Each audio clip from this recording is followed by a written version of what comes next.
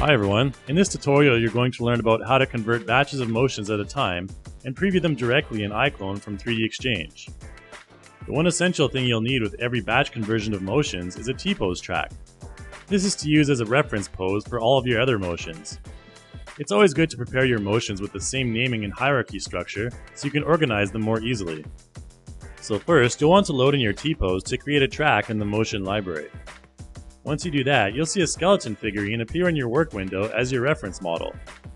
Now select the Import button in the Motion Library section to bring in your other motions as well. You can see I'm selecting 5 FBX files here.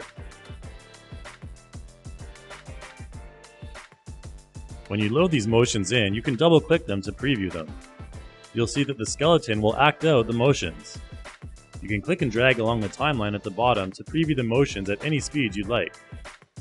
So at this time, your skeleton is still in prop format, so what you'll want to do is convert it to a non-standard character, which means your character will be fully compatible with all the iClone motion tools.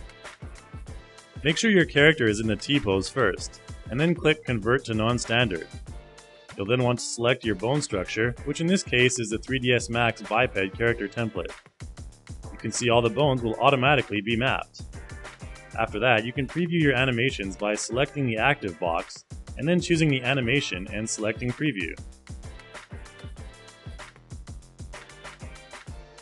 Once you're satisfied, just click on the Convert button to finish your characterization. You'll now see at the top that your character is now classified as a non-standard character, and you'll see a motion library full of motions. Here you can double-click your motions in the library to preview them. And now for the cool part. If you have iClone open and a character selected there, you can directly apply your motion to that character in iClone by selecting the Apply to iClone button.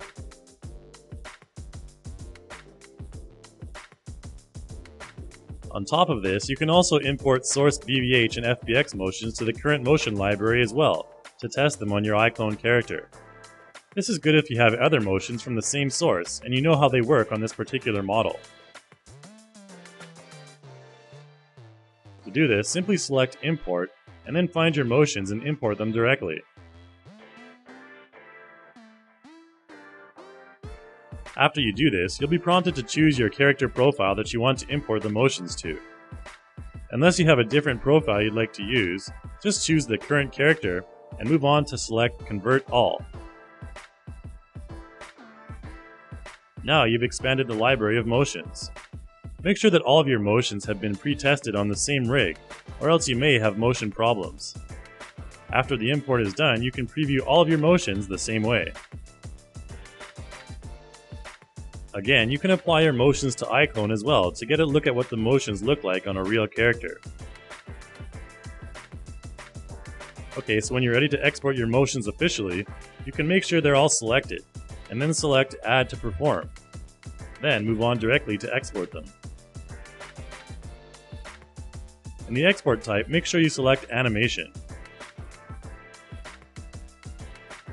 You'll also want to rename your folder to signify it's a motion folder in the iClone content directory, or you can choose your own custom folder as well.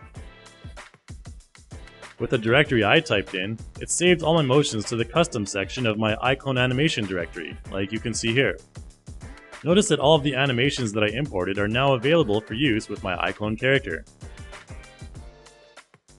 Now I can apply them easily to my character with a simple double click. And that's a quick example of how you can import batches of motions into iClone in a few easy steps.